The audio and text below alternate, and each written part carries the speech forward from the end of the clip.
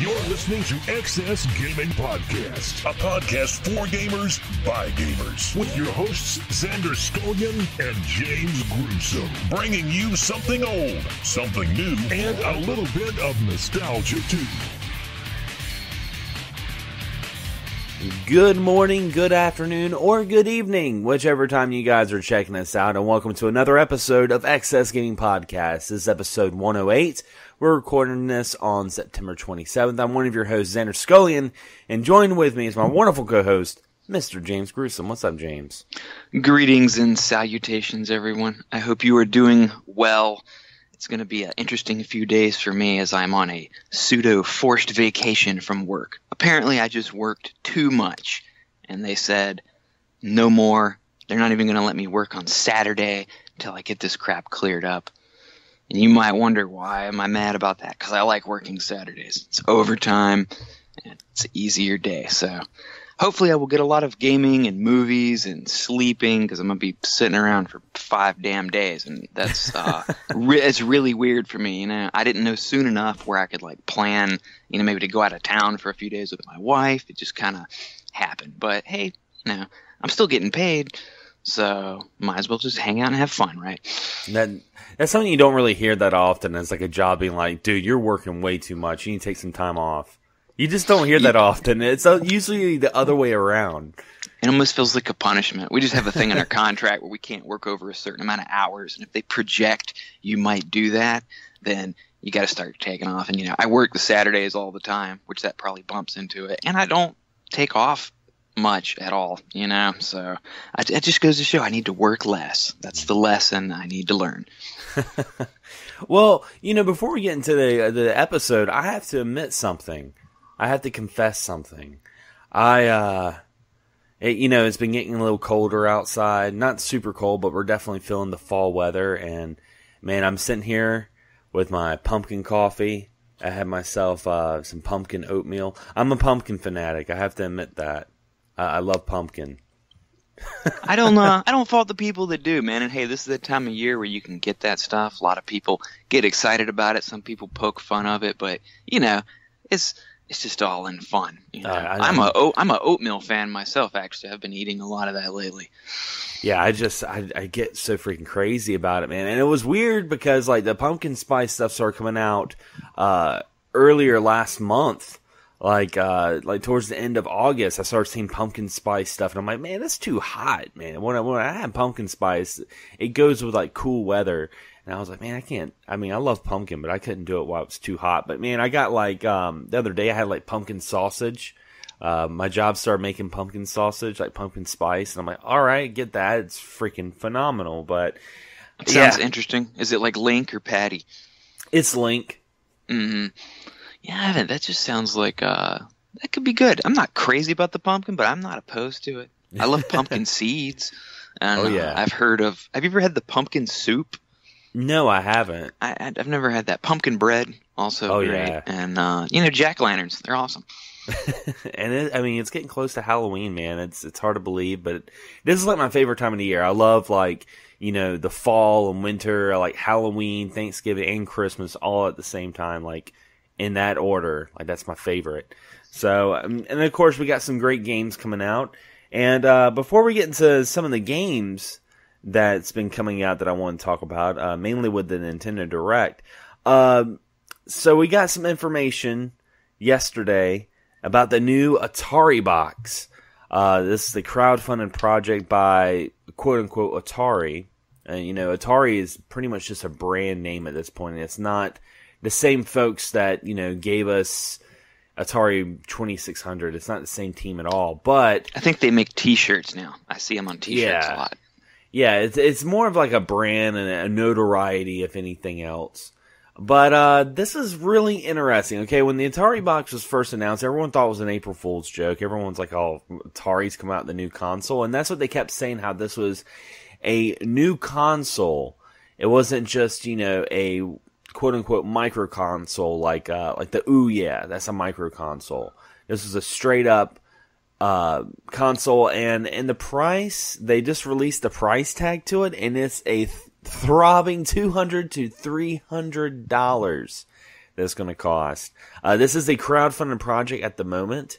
They showed a little bit of the prototype. The prototype looks like a modern 2600. It's got the wood grain to it, and I don't know, man. This is getting kind of weird. Like, the more I've been looking into it, the more I've been finding out about the people behind the project. Apparently, they're not the most noblest people. Apparently, they're part of 2 failed Kickstarters, which brings in probably why they're doing an Indiegogo. Indiegogo, not a GoFundMe, but Indiegogo. Because with Indiegogo, you don't really have to show a prototype. I mean, that's kind of what we saw with the Coleco Chameleon. Kickstarter, you're required to show the prototype. And they kind of showed a pseudo prototype of what they're working on. But the guys behind this, I've been trying to re-look up their names. Let's see. The creator and general manager of Atari Box at Atari, his name is Fergal Mack. All right, you can look him up.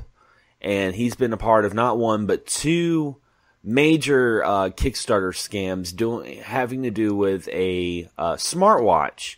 Now, the first smartwatch that he made was more of a wristband USB.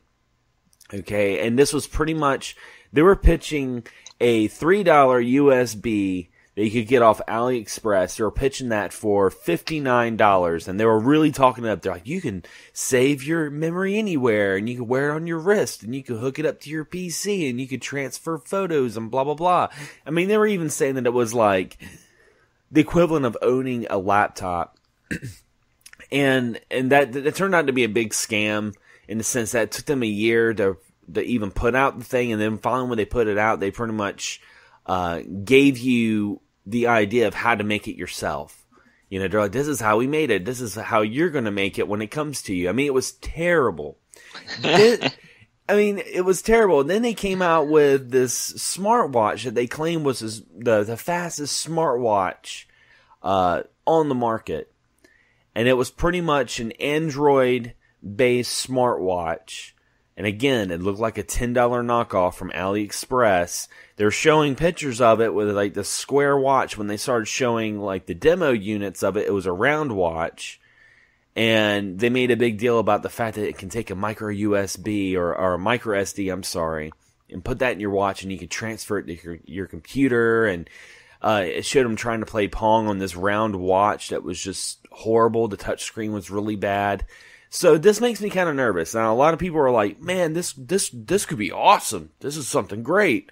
But I don't know about you, James, but when I see these Kickstarters, I see like the retro nostalgia curtain being pulled over people's eyes, I get very, very nervous. So I start doing some research.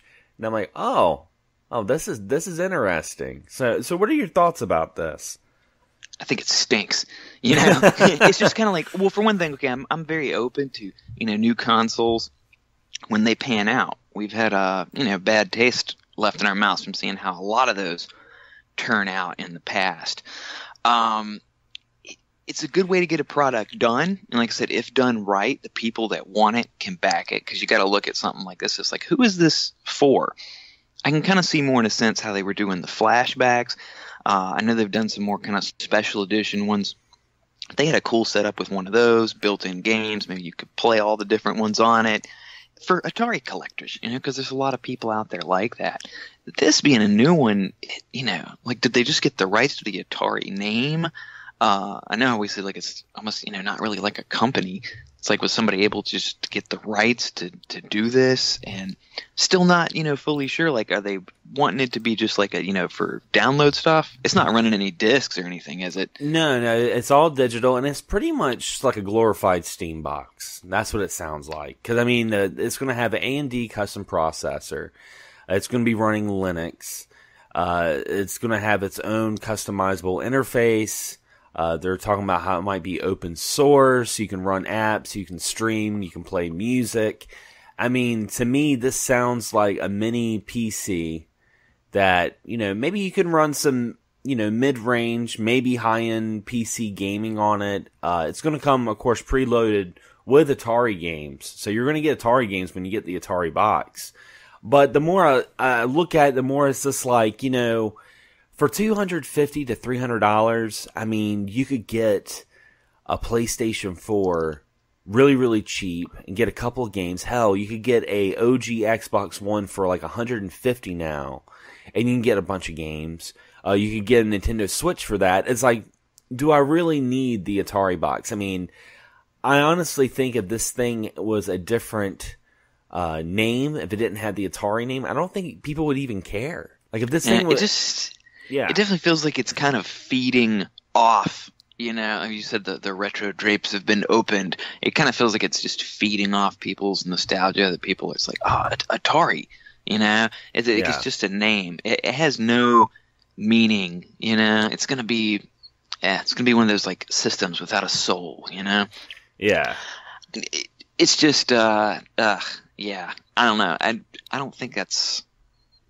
I'm curious. I'm curious to see how it pans out, but I don't really see it doing much. You know, I hope people don't get suckered and lose money. You know, I hope it actually is something that comes out and people get to back.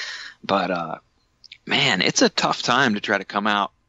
I think with a system, and especially if you're doing something that's just not really, you know, anything necessarily new, and you can get Atari games.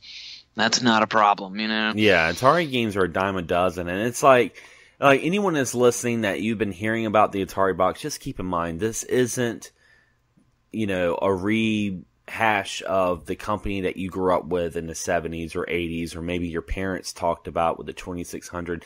This isn't, you know, that company.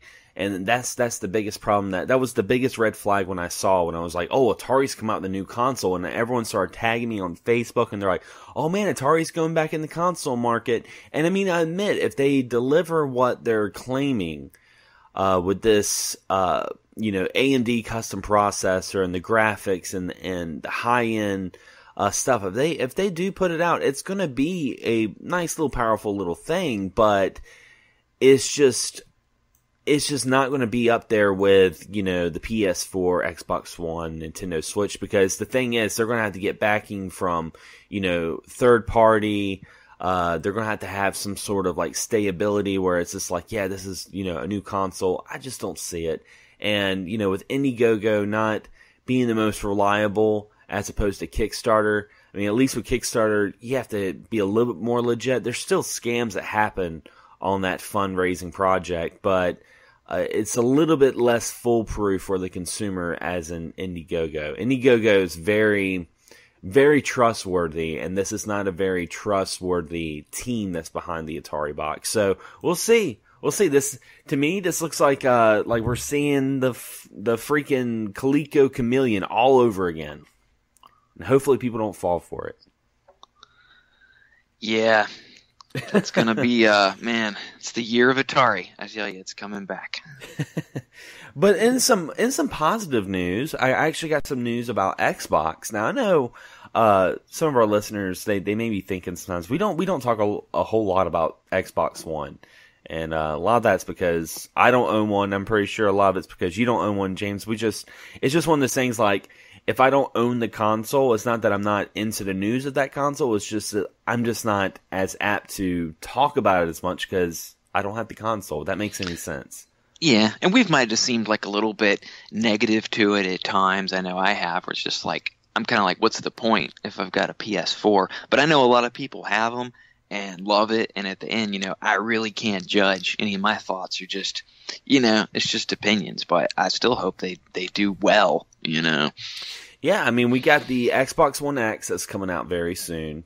And, I mean, that console itself is going to be one powerful machine. It's going to have a lot of features and stuff like that. And one of the things that I got really excited about was Phil Spencer got a promotion to, I believe, Vice CEO. And he's going to be head of the whole division of Xbox. And this is pretty important because I really think Phil Spencer has the spunk the Xbox and the Microsoft brand needs for console gaming. He's got some really, really interesting ideas. I know Microsoft's really going towards this like PC console hybrid, which done right could be a huge game changer. You know, to have this cross-platform, cross-play, I think that's awesome and so consumer friendly. Because, I mean, how many times has there been a time that we've gotten a new game, like say, I'm just throwing it out there, like say Call of Duty. Okay, so you got Call of Duty. At the time, you had like a PS3. All your friends had Xbox 360s, and you were like, man, I can't play Call of Duty with you. Well, now with this crossplay that Microsoft's really pushing, and Nintendo's for, and Sony's still kind of on the ropes about it. With that being said, everyone can play in this online atmosphere, which I think is freaking awesome. And he's pushing that. He's pushing some of the ideas with the hybrid PC console market. Hopefully, we'll start getting some new IPs or rehash or reinnovation of IPs from the past. I'm hoping we get some of that. That's really what I'm hoping, and I think he could do it. I got a lot of faith in him, so we'll see. I gotta say, just that idea, man, cross-platform playing is just really amazing. It's something you kind of wish people had jumped on more to in the past, but to see something like that finally happen just would be like a really big step in gaming overall, I think. And I hope Sony jumps in on that too. And it's really a thing. It's for the gamers, it's for the fans, for their consumers. That's who it's like looking out for. So hopefully they'll come around, and then they'll just all be kind of existing in a big online world playing together. Indeed. I mean, I think it's just enough that it has the gamers playing the games together online, but at the same time, it's not like it's not stabbing competition. Like, there's still competition out there.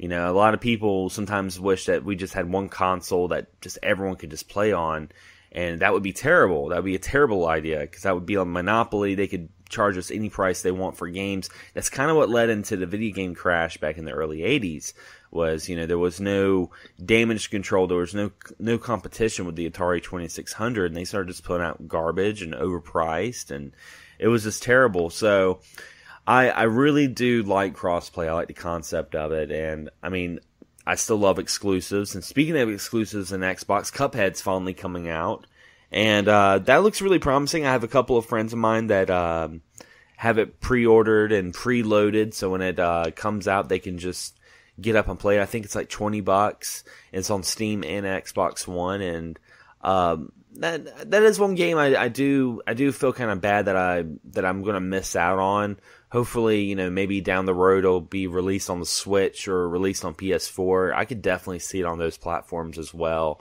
But most importantly, I hope, since it's such a different kind of Xbox game, I'm hoping it does sell well. So Xbox and Microsoft's like, all right, well, we need to put out some more, stuff like Cuphead, some a little bit more niche stuff, a little bit more like indie retro goodness, because a lot of the stuff on Xbox is very like bro game, where it's like, first person shooters, racers, which isn't a bad thing, but it's not my biggest cup of tea, and that's one reason why I don't own an Xbox One.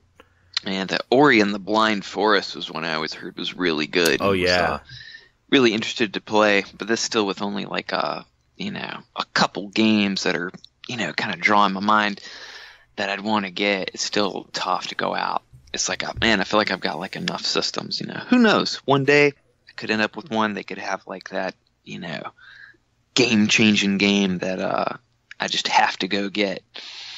What game would Xbox One have to make you say, okay, I need to buy one? Man, that's tough. Like, Symphony of the Night 2, maybe. You brought up a good point, because like I've always said on the show that if any company wants me to buy their console, make an exclusive Castlevania. That's how I bought the PSP. But I think with Xbox and Microsoft owning Rare, I think if they made a brand new Battletoads, I think that would make me want to go out and buy an Xbox One. If they came out with a new wasn't that supposed to happen at one point? It's been a rumor for a while, but nothing like set in stone. But maybe with Cuphead, maybe if it gets a lot of attention, and Lucky Tales, which is this really interesting platformer on Xbox, maybe if those two get really really good standing gaming ovation or whatever, we could get some get some new ideas like that. Like, I would love a new Battletoads. If they came out with Star Wars Knights of the Old Republic 3, I would definitely get an Xbox for that. I'm trying to think of some more, like maybe like a new Jet Set Radio, because I know. Oh yeah, if they ended up with how that was on there before. Yeah. How the old Xbox, it was really awesome because it pushed a lot of Sega titles, a lot of new ones, and sequels to older ones like the Panzer Dragoon and such. And of course, we had Shenmue 2. So if they could get the rights, to a certain couple companies, have their own, like for me, Yakuza was a system buyer. So maybe another series like that, if they could get a hold of it, that could really grab people. I think my cat just destroyed something. But yeah, that would just be really sweet to see, something that really made you want to go out and pick one up. Because, the OG Xbox is cheap. It's like $150, like, used. I think I had saw a sign at a pawn shop right by my house where they were selling, at one point, Xbox Ones for $80. And I'm like, holy shit, I was like, man, I almost want to go buy one, but at the same time, I was like, I'm kind of scared to buy an $80 Xbox One. Either it's like been stolen or it probably doesn't work. That's just too good to be true. Yeah, that's a bit low. A little bit sketchy on that one. Yeah, exactly. Maybe they just meant it was an original Xbox. That's what it was. I don't know. It was something weird. I was like, $80, really? But going into some of the Nintendo talk, and you notice we're not really talking too much about Sony because Sony hasn't really done too much. Even with Tokyo Game Show, I didn't see anything with Sony that I was like, oh my god, we gotta talk about this. But Nintendo had a Nintendo Direct, and it was a pretty good Direct. It wasn't breaking uncommon ground. It wasn't like, they were releasing a bunch of stuff about new games. They talked about Mario Odyssey. They talked about the Nintendo Arcade Archives that are coming out, which is really cool. If some of you guys are unfamiliar, Nintendo did have arcade cabinets of some of their classic titles like Super Mario Brothers and Punch-Out! And while they look a lot like their NES counterpart, they're actually very different. Like Super Mario Brothers Versus on the arcade, the stages were different. It had a different timer system to it. It was really interesting. Same with Punch-Out! Punch-Out! Had a different graphics to it. It would look more like Super Punch-Out!, where it was more the first-person view with Little Mac. They're coming out with that. I think the first release is going to be Mario Brothers, which is the original Mario Brothers, not the Super Mario Brothers. But they got that coming out. Also, they mentioned a big third-party bombshell, and that is Doom and Wolfenstein 2. And this is where we're going to kind of talk about some of the controversy with Nintendo. And I don't even know why it's controversy, because this is something that we knew when they first announced the Switch. And that is the memory issue. NBA 2K 17 or 18, can't really remember because I'm not big into sports. 18. It was 18. Yeah. It came out, and the game is too big to run on the Switch. Like, you need a micro SD card to run it. And this isn't the first game that's done this. Dragon Quest Heroes 1 and 2 bundle that was released in Japan, you're going to have to need, extra memory to play that, because the Switch only has 32 gigs of memory. And that's been kind of some of the issue that people were talking about. And when they heard about Doom and Wolfenstein 2, they're like, oh man, this is something else that we're probably going to have to get into. So what are your thoughts about the whole memory thing, James? I knew it was going to happen. Maybe it's a little disappointing if you're not aware and you get a game right up front. Hopefully, maybe I don't know if they need to come with a warning, on them stating it's like, you will need more memory. It is a very low amount, but getting more memory is just something that's standard with systems nowadays. My PS4, I haven't even had a year, and I got the terabyte, and it's been full. It's like I'm like, what happened? It seems like I had my PS3 like forever before that got that problem. But, I'm going to need to get a new one for that. And I thought I was actually going to need to get a, memory card of some sort when I first got the Switch. But my brother was like, nah, dude. He's like, you're good right now. And, for everything I downloaded, which is not, huge games, lots of eShop titles, I haven't had any issue, but I knew it was something coming. Hopefully, they'll just be good, affordable ways to upgrade. I'm not really sure how much, memory cards and such cost, or if you can use any kind on there. Yeah, I was about to say that's the beauty of it, is they're not coming out with like specific brand Nintendo memory cards that you have to get for the Switch. You can use a micro SD card. So I mean, you can get a 128 gig micro SD card if you get them on sale for like about $30 on Amazon. Normally they're like about 40 or so, which I mean, most people like myself, I mean, because, I do like the YouTube and stuff like that, and I film videos, I have, SD cards and micro SD cards laying around.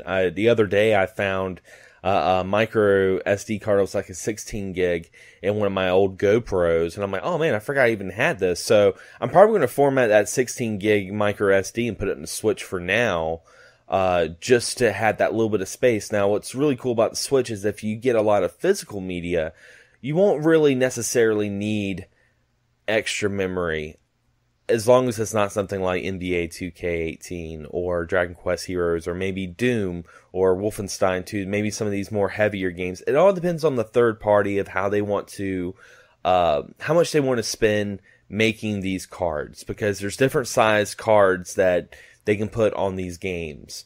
So it depends if they want to shell out and put a 16 gig game on, a nice card that has the memory capacity of that, or if, they want to freelance off of a micro SD. But it like I said, it was something that I saw people like complaining about and freaking out about, and I'm like, dude, we knew when they first announced the Switch, they're like, yeah, this is going to be a 32 gig, and I'm like, ooh. I was like, I don't know about that. I mean, even back then I was kind of like, I don't know, 32 gigs, man. Like, the Wii U couldn't handle like just 32 gigs of memory. I mean, Fatal Frame took the whole thing. You couldn't even play that game if you didn't have an external memory card. Yeah, I would have ended up getting that one for sure. I thought just the initial 32, I'm like, man, that's kind of small, but I guess they do things at the start, to maybe like cut down on some cost. And, it seems like it's pretty easily upgradable and affordable. So it's, it's just part of gaming with consoles now. It's been like that, and I don't know if it's going to change. Unless one day, we'll get like a zillion terabyte system. Maybe you won't have to worry about it anymore. Yeah, I mean, it's probably eventually, it's all going to go into cloud. Cloud memory is, something that's really popular, and pretty soon it'll get to the point where, you'll get a console and just have cloud memory at that point. Which isn't a bad thing, but at the same time, it's like, then you definitely have to be on the internet. But, I mean, I don't know. It didn't really bother me too much when I first heard about it, and I'm like, I'll just, upgrade it and get, some sort of memory card or something like that, a SD card, I mean, for the Switch. No big deal. Hey, at least we're getting powerful games on there, right? Yeah, I mean, we're getting Doom. I mean, the fact that we're getting Doom on Nintendo itself, just that sentence alone, it shows that Nintendo is really doing something different with the Switch. Now, the Switch has been top dog in sales other than July. Sony won that month because of Dragon Quest XI came out in Japan. I think that just totally floored it. But other than that, I mean, the Switch has been selling really well. It's over 5 million units sold worldwide, which is already, right up there with the Wii U. The Wii U was out for 5 years and sold 15 million. The Switch has been out for less than a year and sold 5 million. So that's a really good sign. And, sometimes I think also the memory issue could probably play into the cost, like you were saying, with the Switch. Because, I mean, I'm pretty sure if it had a very beefy memory to it, it probably would have been more expensive. And plus, it may have sucked more of the battery life. Because there's some games on the Switch that if you're playing in handheld mode, like Zelda, you can only play like 2 hours of it before you have to charge it. Could you imagine if they had like a very high-powered CPU and memory? It'd probably like to be the freaking Game Gear at that point. Yeah, you can get like 10 minutes of gameplay. Yeah, exactly. So it is what it is. But yeah, I mean, that's pretty much what's been going on with gaming news. And what we're going to do, guys, we're going to take our little break. And when we come back, we're going to talk about games that we were very excited about and they came out when it just didn't live up to the hype. And we kind of have a story with this, and there's a reason why we kind of came up with this idea, and we'll get into that when we come right back. So sit back, relax, guys. We'll be right back.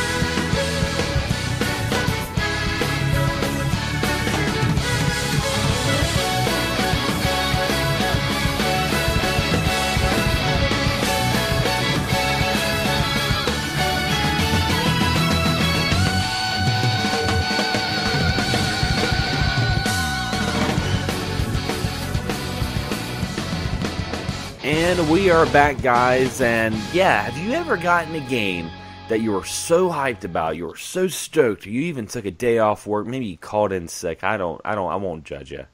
But the game comes out and you finally get to play it, and it just did not live up to the hype. Maybe the hype's just because it was too high, you just had too many expectations, or maybe the game just isn't as good. We're going to talk about that now. Before we get into our own personal stories of games that we played that just didn't live up to that hype, I did ask this question to Xsgaming Podcast group page, and if you guys want to join our group page, be sure to check us out on facebook.com/group/Xsgaming Podcast. Got a couple of replies.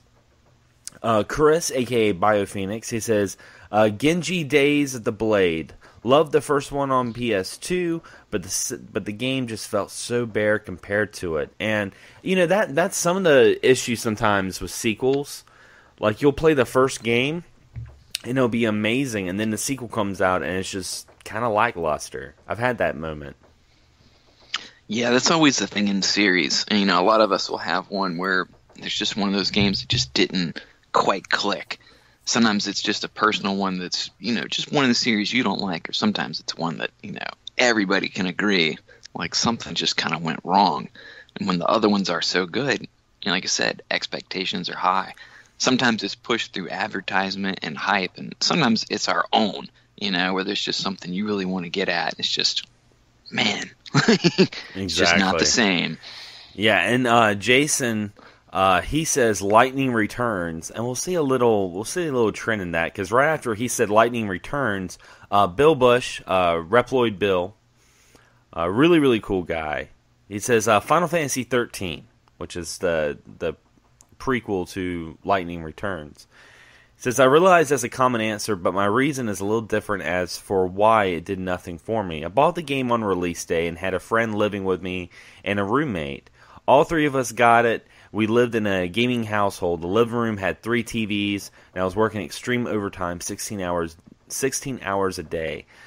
I played a total of 3 hours of the game and just saw the entire game in passing. Every day I woke up, it was on the 2 TVs, and I just sat in the living room and the 2 TVs watching it before, and I just went to work, and he's saying a lot of 2 TVs. I'm trying to read. It's like 2 TVs, 2 TVs. I went to work, and it was on 2 TVs, and I came home, and it was on 2 TVs. I saw the game so much that there was no surprise for me when I played it myself, and the entire experience didn't turn out to be as great, and I was looking forward to a roller coaster ride, then realizing that all it was one circle with no up or down, and then stop. You know, that can ruin it sometimes when you know a little too much about a game.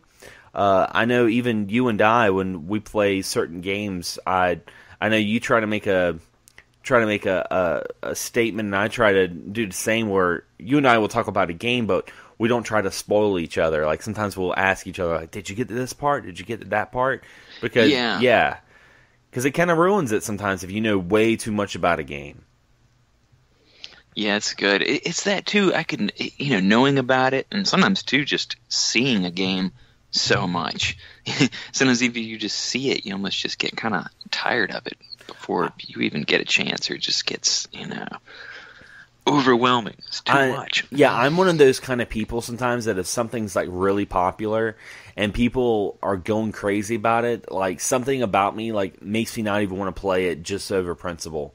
Like I just don't want to play it because one, it's not because I'm trying to be like edgy or like hip or something like that, but it's because like I hear about it so much that I know it's not going to live up to those expectations, and 99.9% I'm right about that. There'll be like some game that comes out and everyone's like, "Oh, this is the best game ever. This is amazing," and you see people talk about it like all day on social media, and then you get them, you play it, and you're like, "Well, it's fun, but I don't get why everyone's so excited about this." There's a couple of games that's been like that. I mean, like Destiny's one of those games that's kind of like that with me. I like the concept of it. It's not a bad game, but it's just one of those games that I hear so many people talk about it that it doesn't get me excited. Like I've never been like, "Oh man, I need to go play some Destiny," because I already know everything about Destiny because I hear everyone else talk about it. Yeah, that's one a lot. I've never played that myself. As much as people talk about it, I don't really know anything about it. the most I've played of Destiny is I played the beta of the first one like 3 years ago. I played the beta and I was like, this is not a bad game. And then, Destiny, the first one had a lot of hiccups with DLC and microtransactions and, just getting the story itself like had to do with money. And I'm like, I don't really want to take part in that. So I never got into it. So by the time Destiny 2 came out, when that just came out, everyone was like, "Oh man, you're getting Destiny 2," and I'm like, well, I wasn't really that into Destiny 1, and I don't want to jump on a sequel, so it's just kind of like, I don't know, I think I'm going to probably go through the rest of my life never playing Destiny. That's just the way you'll probably be okay. I say that, but watch like freaking like 2 years now on a podcast, I'm like, so I started playing Destiny 5. But yeah, I mean that's some of the things. For me, I've had some games that I was really, really hyped about. One that really sticks out in my mind is motherfucking Castlevania Lords of Shadows 2. When this game was first announced, we had just started our podcast. I remember you and I, like every other episode, we were counting down the days, the weeks, the months that we were like, upset about delays. We were all about this game. And I remember when the game finally came out, I remember I took that day off work. I mean, I was a manager at the time, so I was able to write the schedule. And I wrote down on that day, I gave 0 fucks. I wrote down Castlevania Day. I am off. Like, this game's coming out. I've been waiting for it for, a year and a half after Lords of Shadows because I really liked that one. I was like, I'm taking this day off. You guys better not call in sick. I'm going to be off work playing Castlevania. And sure enough, I got up that morning, got some breakfast, went to GameStop, picked it up, went home, started playing it. I was like about 2 hours into it, and I'm like, this game is garbage. It was very much what Chris was describing with the other game that he was talking about, where the first game was really good, but the sequel just felt so dead. Lords of Shadows is not a bad game, but it's not a Castlevania. And, I mean, I understand it's a reboot, but there was just so much stuff they put into it that was just like, it just felt so disassociated from the series. I mean, for the stealth missions and the, taking cover like Gears of War, it just, I don't know, it was like, when the Lord of Shadows came out, it's like they had some freedom, and they're like, well, this is going to be a Castlevania reboot, so we're going to do some things a little differently, but keep that Castlevania flair. And when Lords of Shadows sold so well, because that is, believe it or not, that's the highest selling Castlevania game in the series, Lords of Shadows. When that sold out, they were like, all right, well, we got even more freedom. Let's add this to it. And it was horrible, man. Well, That was like one. I got it too, and I'm not the hugest fan of Lord of Shadows. I thought it was pretty good. It could even be like really good. And I played that one for a bit. My wife had got me the sequel, and yeah, man, I played it just for a little bit. I remember getting to a boss, and I just got irritated. I didn't even play it 2 hours, I don't think. Not even sure where I got to. I just put it down. I said, maybe I'll try it later. Yeah. And that just never happened. Yeah, it's funny because my sister's boyfriend actually just borrowed my copy a couple of days ago. And I was outside smoking, and he comes out there, and he was like, going to try to ask me advice about Lords of Shadows 2. I guess he was at a part where he was kind of stuck or something. I'm like, dude, I haven't played that game in 3 years. I was like, I bought it day one.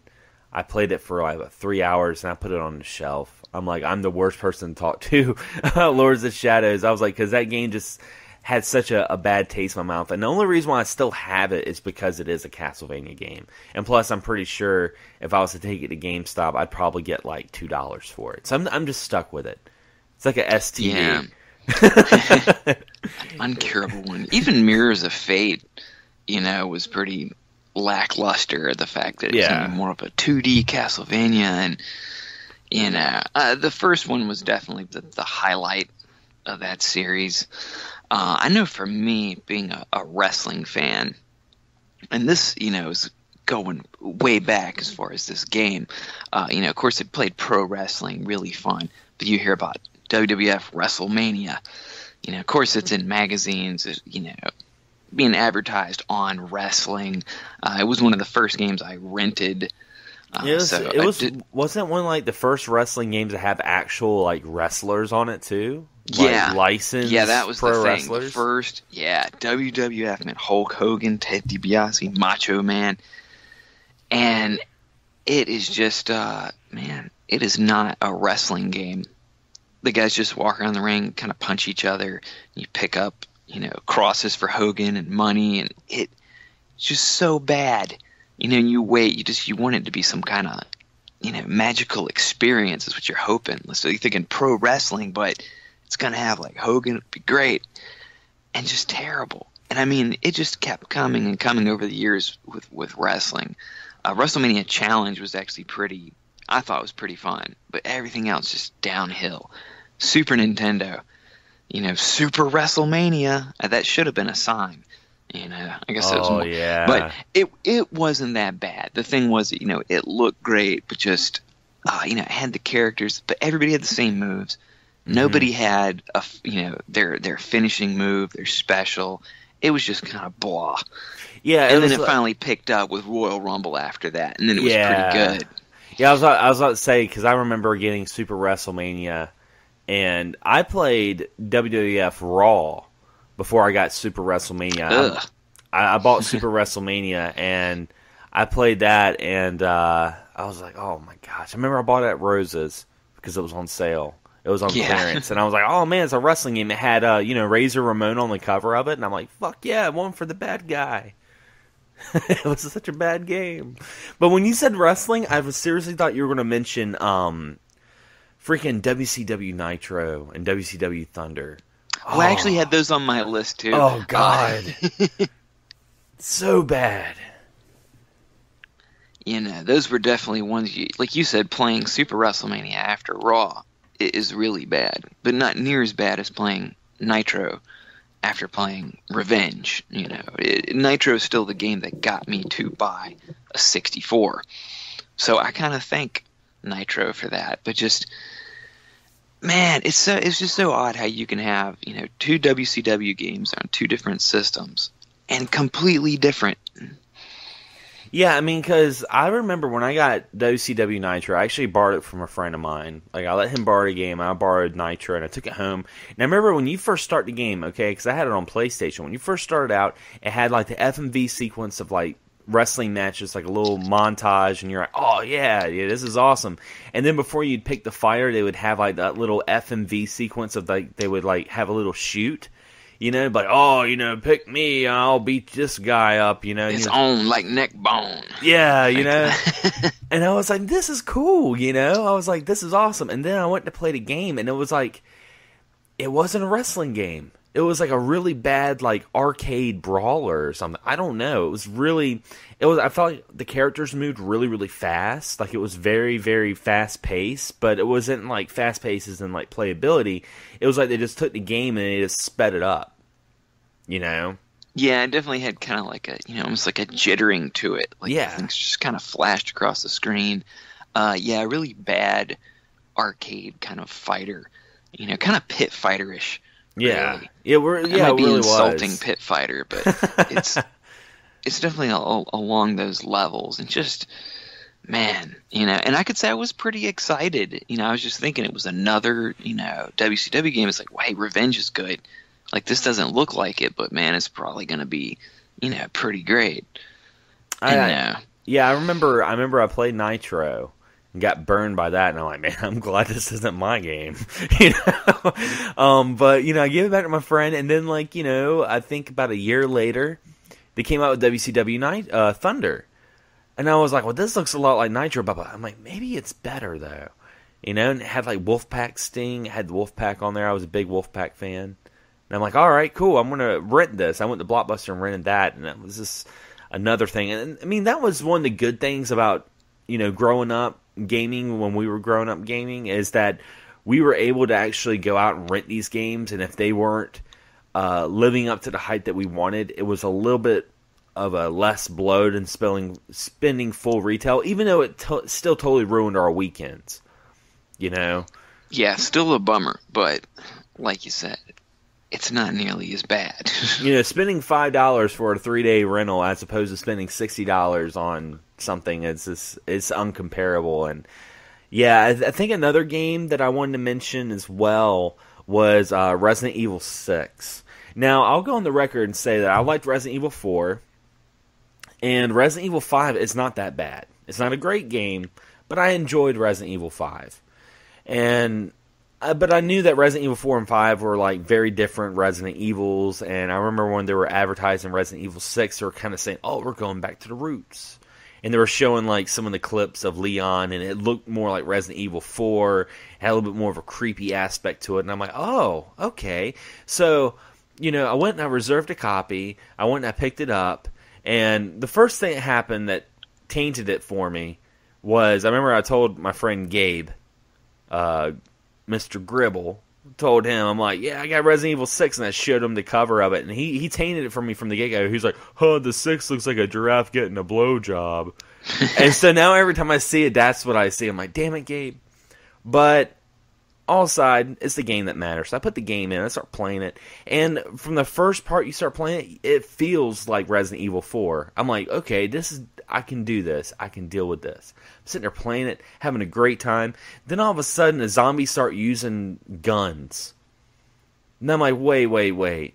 And I mean, they weren't like, grabbing the guns and like pointing them at you and shooting. It was just like kind of like zombies had M16 caught on their finger, and it was just pulling the trigger and like, ah! I was like sitting there spraying gunfire everywhere.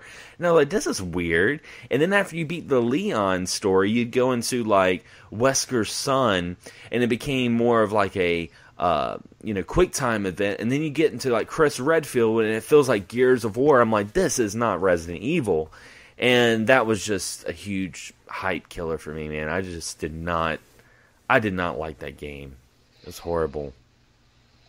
No, for me too. I was a big fan. Way of the Samurai 1 and 2 on PS2. Very cool, just quirky games. A lot of things going on. It kind of reminds me a bit of Yakuza. Lots of just little story, weird missions, helping people out. I was really excited because Way of the Samurai 3 came out on PS3. And it's kind of a, it's a low-key series. I think it's like a cult series. It has its fans. But, I pre-ordered it. I think I was probably one of like a few. Probably didn't get very many pre-orders or many copies in the store. And it was one. I was excited, took it home. And I'm not even sure what it is that made it so disappointing. You ever had the ones like that? I was like, isn't that terrible when something just doesn't feel right? Yeah, it's like, it wasn't what I loved in the other two. And I don't really know if it was, it played a little different. It maybe it was the jump onto the PS3. But then when 4 came out, which I'd heard some good things about, and it was download only, but I just didn't want to. I was like, I don't know if I want to waste the space or the money. And I still kind of wanted to try it, but I was like, just had to let it go. It was still really fun to go back and play the first 2. And, I might even go back and give 3 a try again. I actually have tried it a couple of more times. I don't know why. I keep giving it chances, but it just keeps letting me down. You brought up a good point, because I was going to mention that. It's like, sometimes I felt like you had to be in the right mindset to play certain games. Like, because there's games that I, had huge expectations for, I was hyped for. I'd get it, and I played it, and I just was kind of like, okay.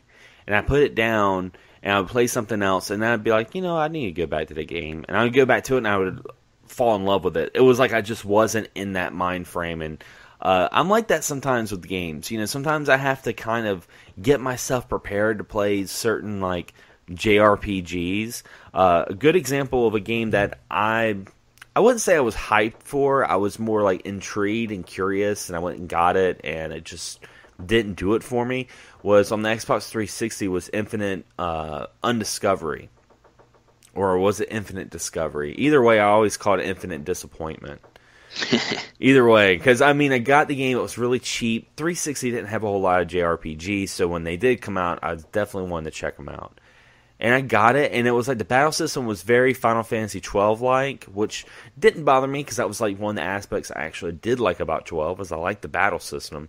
But the story and the voice acting was just, ugh. And then I found out, like, the game had like 36 characters, and I was just like, I don't like that. I don't like a game playing that I have like a whole, 36 people that I have to get to know.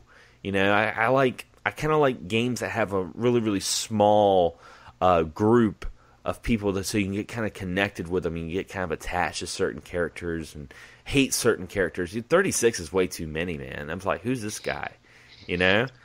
Yeah, just a bit of maybe overdoing it, overcompensating for a bad game. And here's one I'm curious on your thoughts, because most of the time, any ones I've ever played have not been as good as I thought they should be. But Godzilla games. Oh, yeah. Just because I know you're a big Godzilla fan. And, they've spanned over back from the Nintendo up through, PS4. What, a year or so ago.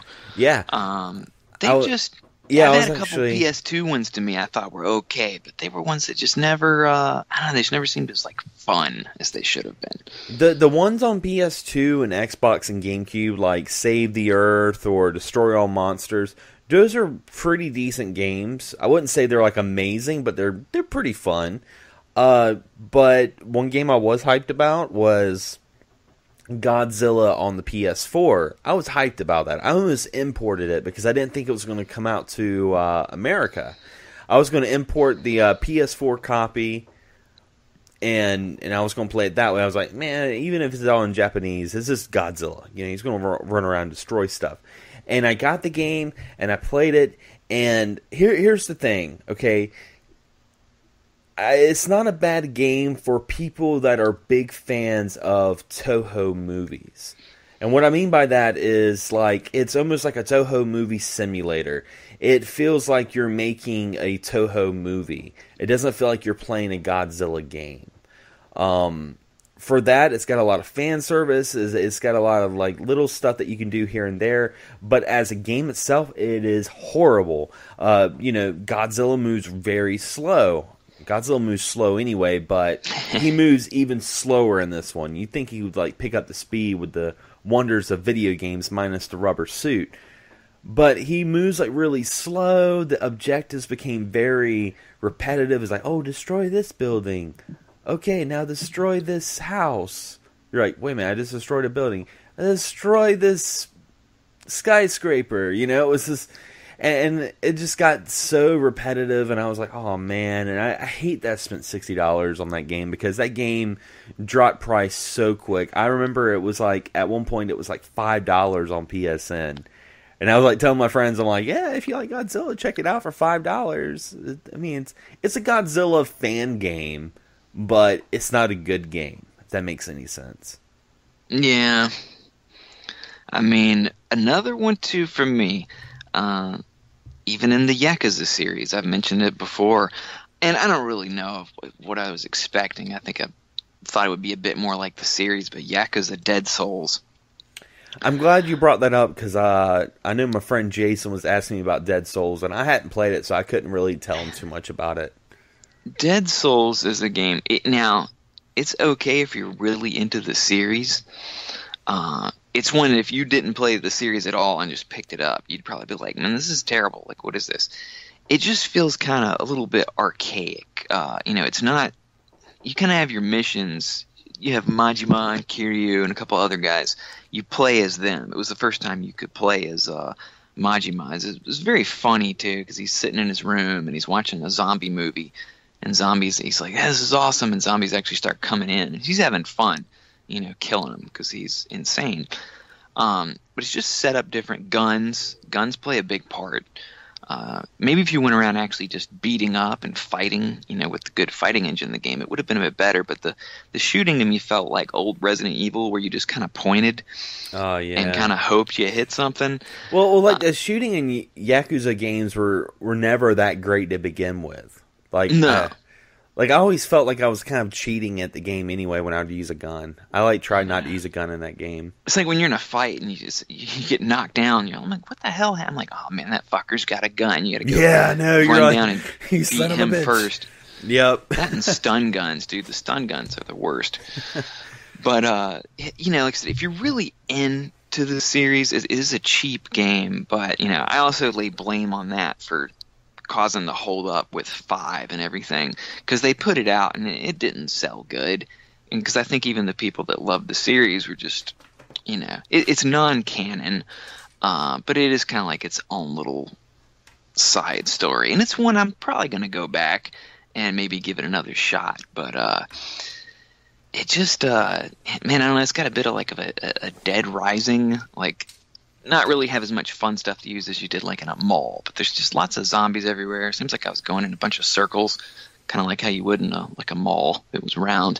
But just overall a bit of a letdown. It's weird, and like I said, it's okay. Someone might like it if you're really into the series. Hey, I'm not gonna say this game sucks. It's probably like $12. Yeah. So if someone likes it and plays and gets some joy out of it, like I said, it just has its funny moments, but it's not necessarily a Yakuza game as any of the other ones anyone might have played. Yeah, that's like I said the other day, Jason, I think he was at GameStop or some retro store, and he was asking me about Dead Souls because I think he saw a copy for like $12. He's like, should I get it? Because, he just beat Zero. He was about to get Kiwami. He's really gotten into the series. He's like, should I get it? And I'm like, I don't know, man. I was like, because it's one of those games that when you ask like longtime Yakuza fans, be like, how's Dead Souls? They're kind of like, yeah. They're kind of like tilting their head and like rubbing the back of their neck, like, it's not a bad game.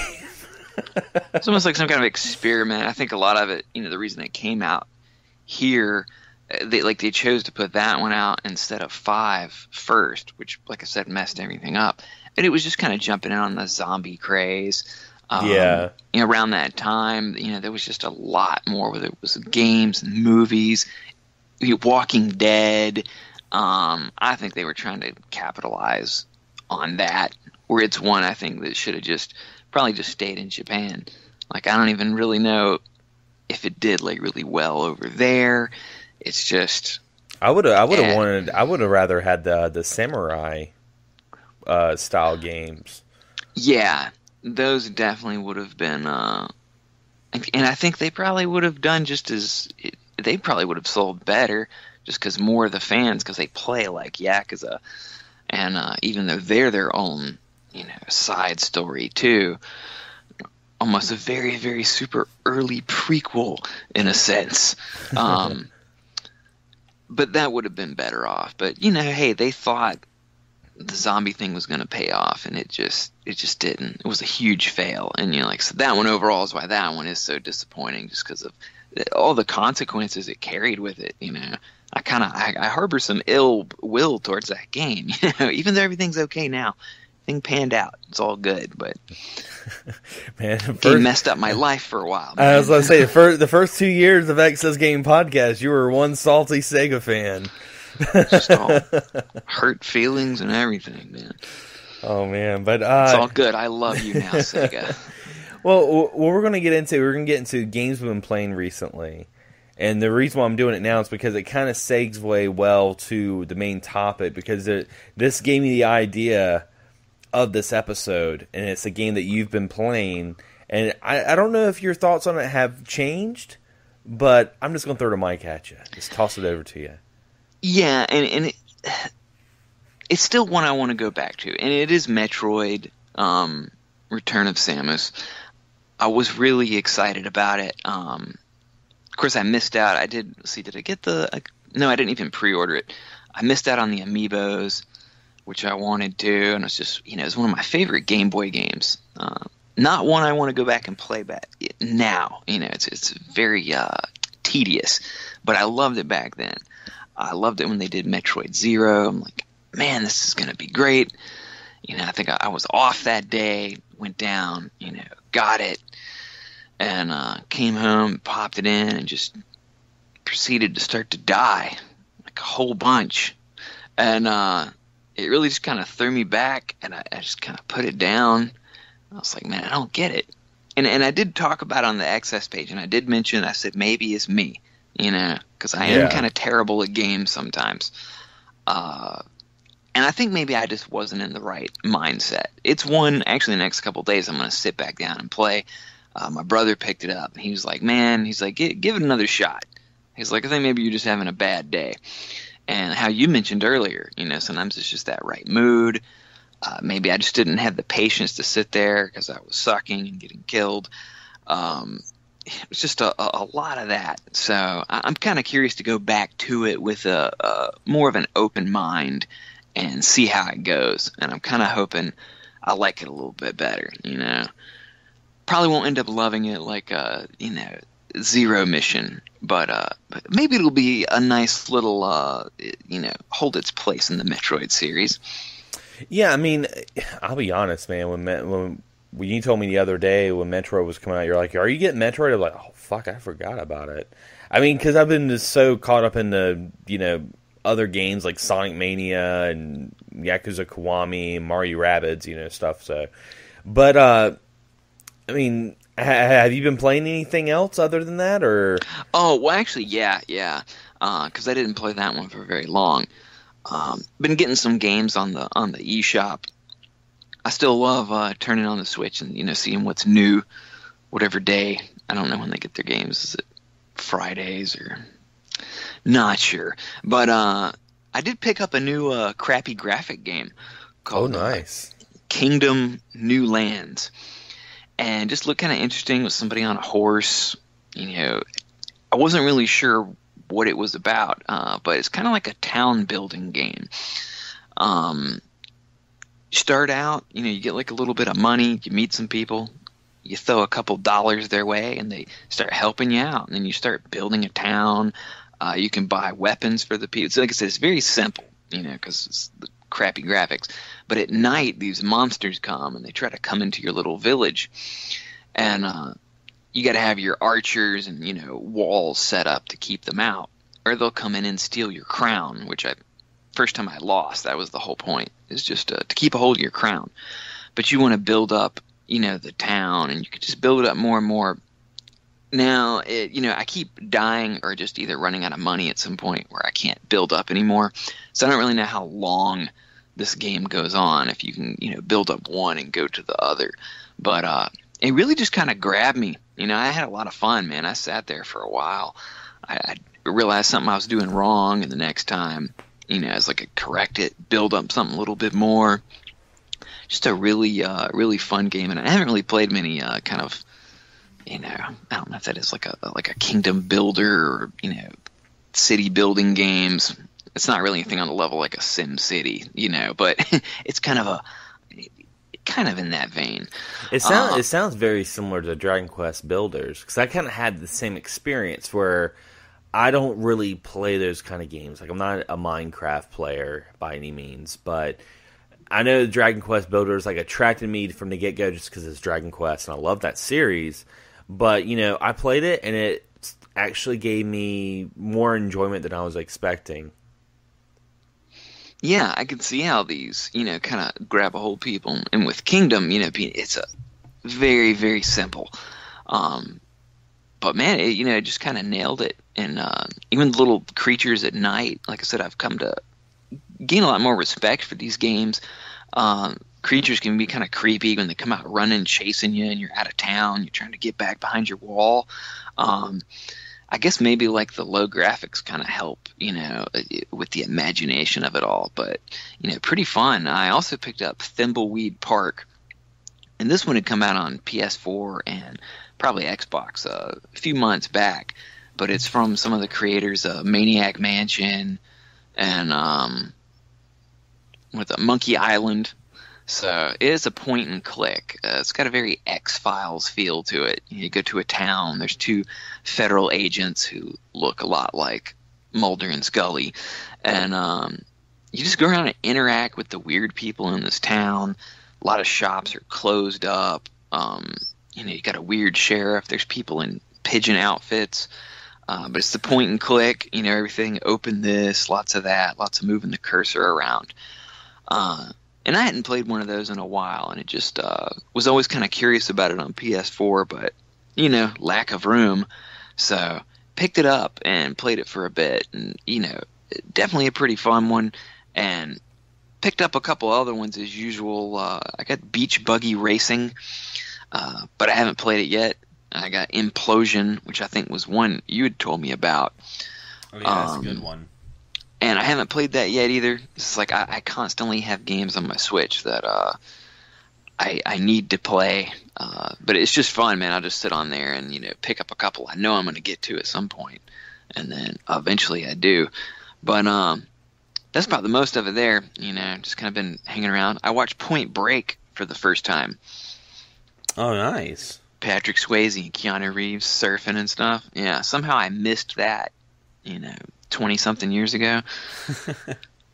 That was pretty good. I did see the new It. What'd you think of it?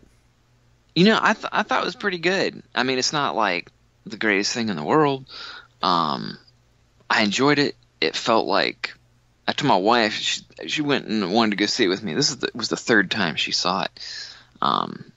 I guess she really likes it, but it's kind of long. It felt like 2 hours and 15 minutes. I mean, not really like in a bad way, but some movies fly by. But then we went back and watched the old miniseries. And with the old miniseries, you know, it's like I kind of like the first part. That's how a lot of people are. Like the focus on the kids.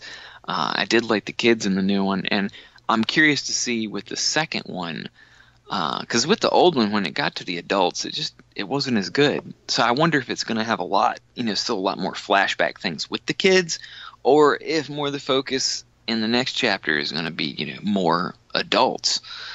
I still like Tim Curry the best. Yeah. This clown is just already kind of creepy looking, whereas the Tim Curry version just looked like your normal clown, but then he could turn creepy, where this one just already looks kind of gross, but still thought he did good. You know, I like both. And then we actually started listening to the audiobook, which is 42 hours long. So that's going to take a while to get through. We've started going through that. Yeah, it's like a 1,000-page book. Like, it's really thick. Yeah. Guy at work there told me he hated the new one. Like, he loved the book. He's like, you should read the book. And I was like, man, I'm probably not going to read that book, man. That's really long. I was like, I think I'm going to listen to it because I got the Audible, and I got it on that. So far, book seems good. I'm sure there's many things, you know, that just aren't in the movie, little things they skip. It's just certain things about some of the characters that, you know, I didn't know about till listening through this. So, you know, I think that's something if someone is a fan of the, you know, the movie, where there's the miniseries, the new one, and they're, you know, curious about the book, the audio is always a good way to go if you have trouble sitting down and, you know, reading it. But I also hadn't been to the movie theater, and man, felt like a couple years. So, but overall, like I said, I liked it. Looking forward to the next one. I don't know when it's set to come out. Hopefully it's not like years and years. Be cool if it was just like next year. But yeah, good movie. Not the greatest thing in the world, but yeah, I liked it. To me, I thought I was the same way. I was like, it wasn't the best movie in the world, but I was like, it's one of the better horror movies that Hollywood's put out in a while. It was really good. I think what really sold that movie though was the kids. The kids really sold that movie. The actor that played Pennywise, very different than Tim Curry's Pennywise, which is not a bad thing. I like the fact that he was, playing Pennywise. He wasn't playing Tim Curry playing Pennywise. Yeah. I like the fact that he did it his own way, and it was good. It wasn't like, an amazing movie. It's probably a movie that, I watched it that one time. I probably won't go back to it till like years later when I see it like on TV or something. I'm not going to go my way and watch it over and over again. I think one of the best things about it is just to see all the people that, are excited about it and enjoying it. Yeah, I mean, it's set, I think, like some maybe opening weekend records or it was something like that going on, but people have just been, really excited about it. And that's the cool thing, to have a horror movie that so many people want to go see and are talking about. And, hopefully, it will bring out more and more, good movies like that. Yeah, I mean, and it's just nice to hear, a remake that, a new adaptation that's getting praise instead of people being like, oh, my childhood. I mean, that's nice. It's nice to hear positivity.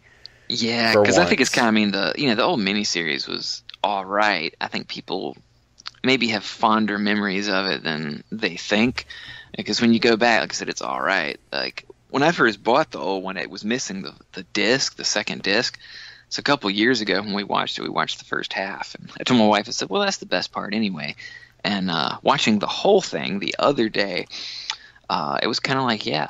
Even she was like, yeah, I just kind of like the first half. So that one really kind of, I think, fails in that part. So I don't think the new one will be like that. But, like I said, I hope it still has some stuff, with the kids. Yeah. Because they were, like I said, one of the best parts. So should be good either way. I think I'm very curious, and I will probably actually go see that when it comes out instead of my wife like kind of forcing me to go. So. Now I do have one funny story about it before I get into games I've been playing recently. The first time I ever saw it was actually when I was a kid. I was probably like 7 or 8. I had gotten food poisoning from Taco Bell, and I went to the hospital about like 3 or 4 o'clock in the morning.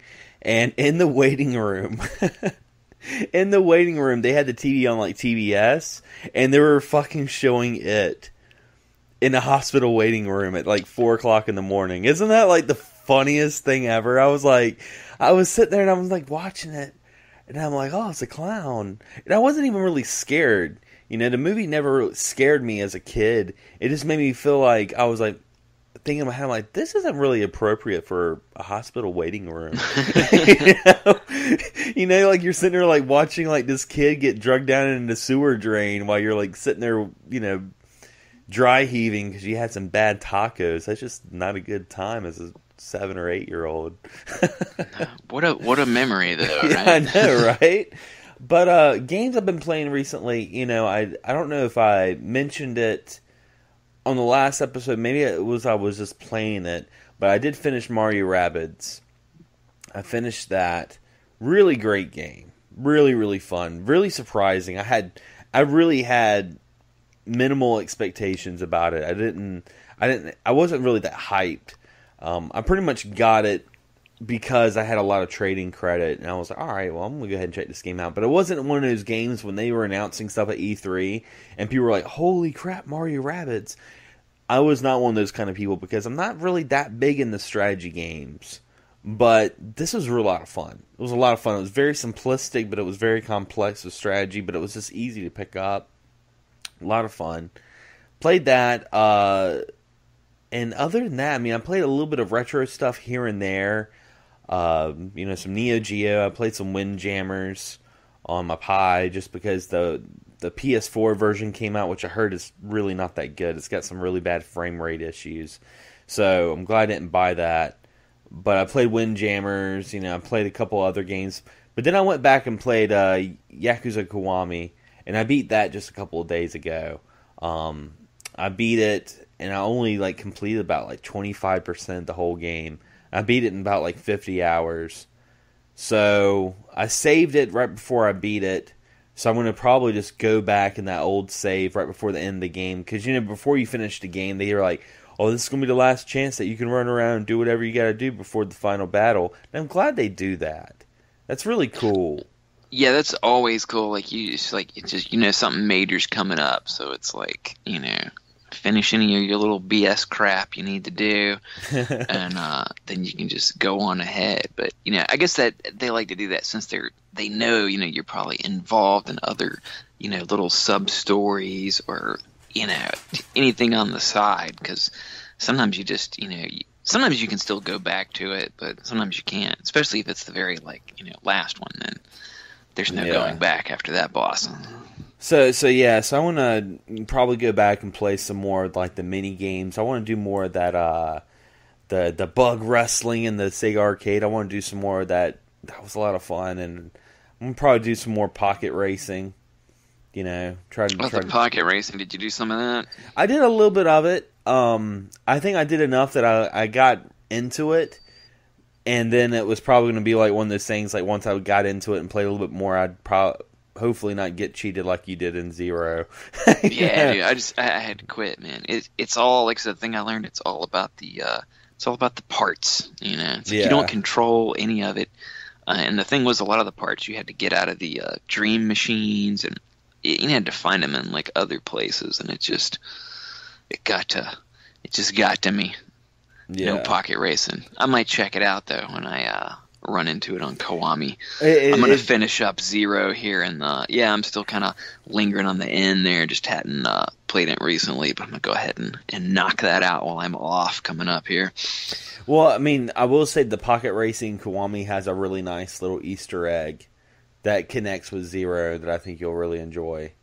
You'll really enjoy that. But I mean, that's pretty much it, because I mean, when I play the Yakuza game, I mean, when I play those, I'm pretty much just playing those games because there's so much you can do. I mean, what time I do have the game, say I got 4 hours of free time, it's mostly just going to that game. I'm not playing other stuff. I was debating actually of going to Yakuza 4. I was debating if I wanted to go ahead and go into that, but at the same time I got Mario Galaxy coming out next month. But at the same time, that's the beauty of the Yakuza series. You can play a little bit of it, put it down, and pick it up months later. The thing is, too, with that one, even it's even a little bit easier because you have 4 different characters you play as. Mm-hmm. So, you can just play a bit, with one of the guys and quit for a bit. And then when you go back, it's kind of each of the stories are attached, but each one's kind of new because they each got their own things going on. And they all play quite differently, too. And I really liked how they did that. Lots of variety. You still got your Kiryu, of course, but then, you got a big slow guy, and then you got more a fast cop, and just really lots of variety there. I hear 4 is one of the best in the series. I mean 4 was really great. I did like that one a lot. 5 is still one of my favorites too. And that extends, of course, off of the multiple guys, which I think it's even 5 people you play as in 5. I might have stayed around 4, but just so much. You should probably go ahead and jump into it. Yeah, definitely. Why not? But yeah, I mean that's pretty much what I've been playing, and I think this is going to wrap up the episode. I think we covered everything with gaming news. And did you have any last games that you're hyped for that just didn't live up to your full potential?